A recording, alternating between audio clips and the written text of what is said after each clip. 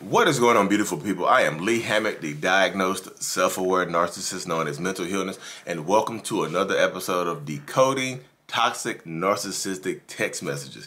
Today, we got a doozy for you. This dude is talking to himself in his ex-wife's inbox, angry at her and trying to make her feel guilty for leaving him. Stay tuned. Thank you.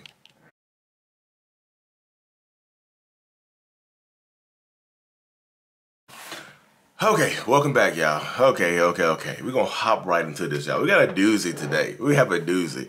So, I don't laugh at people, because I know I've said some of this same silly stuff. So I try not to laugh and chastise people and pick on people. But y'all, some of this stuff is hilarious. It just is. Like, we're going to hop right into this right now. So, backstory, of course, this person, then his wife got fed up with his stuff. She said like he'd been cheating on her, he's put his hands on her, a whole bunch of this and that, and she finally got fed up and she left him. You know, a lot of times narcissistic people are not prepared for you to leave. So if they don't want you to leave. They think that they own you. So we're gonna hop right into it right here, y'all. Okay, y'all. You busy? Good morning, beautiful. Long time, don't hear from. Hope everything is well. I miss you, baby. I need to talk to you before I can't. There you go right there, y'all. You see this person is already like, you busy? Are you too busy for me? I hope you're not. Like, am I still important? Like, it seems that right there, you busy, seems like it just means nothing. But that person is testing that's a feeler right there, y'all. They're testing the waters to see how you feel. You know what I mean? Are you too busy for me now? Or are you still too busy, or do I still mean anything to you?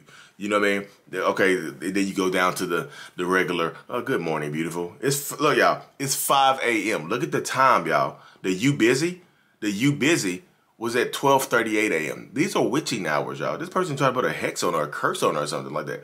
12:38 a.m. and then 5 a.m. Good morning, beautiful. Are y'all up at 5:30 a.m.? Yeah, I mean, some people are up at 5, but like, goodness gracious, long time no hear from. What do you think that person is doing? So she's been ignoring him and keeping it about the kids. You know, just ignoring this person and just literally keeping it about the kids and whatnot. So you see what he's doing. He's trying to weigh on her conscience. Long time don't hear from. So he hasn't been checking on his kids or anything like that. You know what I mean? Not checking on the kids, not doing anything like that. I miss you, baby. There you go. Playing on the emotions. Playing on the emotions. I miss you. I still love you. I still care about you so much. I need to talk to you before I can't out. That brought, oh my goodness. What does that mean, y'all? You see that stuff like that puts in somebody's head?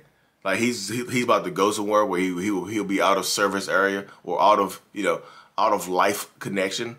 Like this person about to send himself. It's ominous. It could mean I'm about to unalive myself, or it could mean I'm about to be incapacitated or go to jail where you won't ever hear from me again. That type of jazz right there. You know what I mean? So you see how that works right there? That's so terrible. The person now they're trying to use guilt. The nice stuff isn't working, so here comes the guilt. So let's continue. Call me, please. Check on me or something. Say F you, ninja, or something.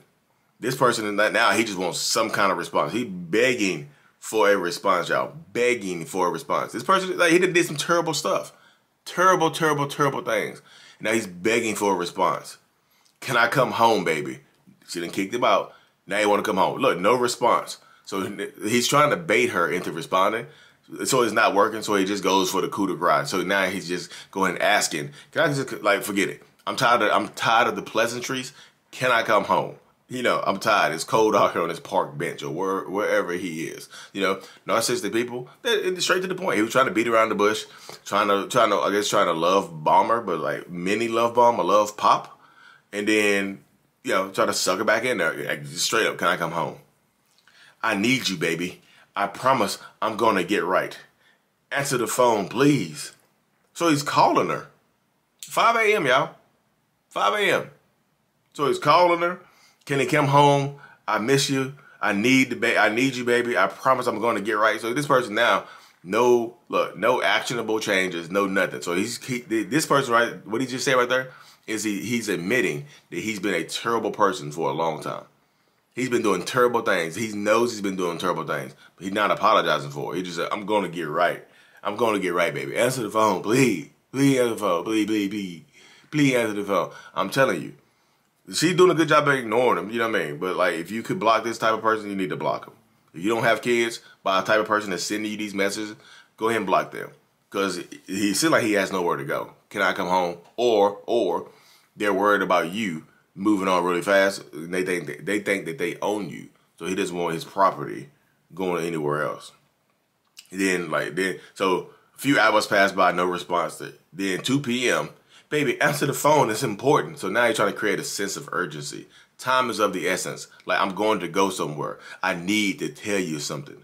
If you needed to tell somebody something, you need to put it in a text message. But he's trying to either, he's trying to hear her voice, let her hear his voice where he can start crying and begging. Like, hey, please, let me come home. Let me come home, please, let me come home. I'm sorry, I will change, I promise. If y'all, the only forgivable apology is consistent change behavior. Y'all literally be forgiving people just because they said sorry in a text message. No reason that they're sorry, no nothing, just sorry. And then look, 3:36 p.m. Same day, y'all. Listen to this. Baby, you told my mom when you was at the hospital I treated you bad because I was hungry and I was starving. What the hell? So your hangriness caused you to treat this person badly, and she told your mom. She told your mom on you. So now you're embarrassed. Keep the narcissistic people want you to keep the bad things to yourself. Whatever they do to you in the darkness, they want you to keep it in the darkness. Don't bring it to the light, especially not to their damn mamas. You know what I mean? Here you go again, y'all. Look, this is throughout the day. So an hour later, no response. Can you text me? No, nothing else. Nothing begging. Y'all, this person knows that his ex is in control. She has the power. So he's trying to shift it back to him. Because if she texts him, he is in control. He has the power. Because then, so what a lot of people will do in this situation, if you text that narcissist or that toxic person back, they might not even respond to you.